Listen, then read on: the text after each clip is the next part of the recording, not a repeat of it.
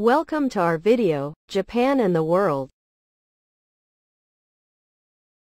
The topic for this time is, Ukraine needs weapons, not debates over which ones. I would like to focus on the commentary in the Wall Street Journal, October 5, 2023, by Mr. Frederick W. Kagan, one of the intellectual architects of the successful surge strategy in Iraq. He is the director of AEI's Critical Threats Project and a former professor of military history at the U.S. Military Academy at West Point. The debate in Washington among those who favor continued support for Ukraine has focused too much on individual weapons systems. Skeptics and military professionals rightly point out that there are no magic bullets in warfare. But that misses the point. F-16, on which Ukrainians have started to train in anticipation of receiving some from U.S. allies, may not be magical, but air superiority would be a game-changer. M1 tanks, a small group of which have reportedly arrived in Ukraine, won't by themselves transform the war, but Ukraine's ability to field a large armored force could be decisive. Ukraine needs these and other systems urgently so that it can obtain the capabilities they bring. It's time to end the argument about specific weapons platforms and get Ukraine what it needs.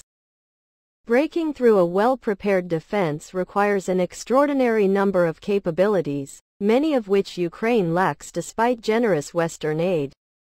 It requires tanks, armored personnel carriers and artillery systems in sufficient numbers to absorb heavy losses while retaining enough combat power to exploit a penetration. It requires air superiority, the ability to operate friendly aircraft over the battlefield and prevent the enemy from using its own aircraft, and the ability to target positions deep in the enemy's rear, including headquarters, supply points, transportation bottlenecks and concentrations of reserves.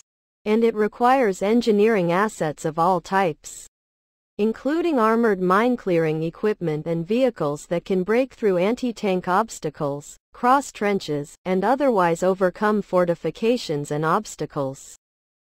The U.S. and its allies have given Ukraine some tanks and armored personnel carriers, artillery systems and ammunition, and mine-clearing equipment. The F-16 are on their way. But the Ukrainians still lack many of the capabilities necessary to break through Russian lines. They have some tanks and armored personnel carriers, but not enough to afford losing many of them. They don't have air superiority. Russian aircraft, both fixed-wing and helicopters, regularly attack advancing Ukrainian troops. The Ukrainians have some ability to hit the Russians at long range. But the U.S.-provided HIMARS systems reach only about 60 miles. The Russians have adapted by moving key positions back. The West has given Ukraine some mine-clearing and engineering equipment, but not enough to handle the dense and deep minefields the Russians have laid all along their defensive lines in southern Ukraine. These limitations have slowed the counteroffensive, raising the cost in Ukrainian lives and equipment. That's all. The commentary in the Wall Street Journal by Mr. Frederick W. Kagan.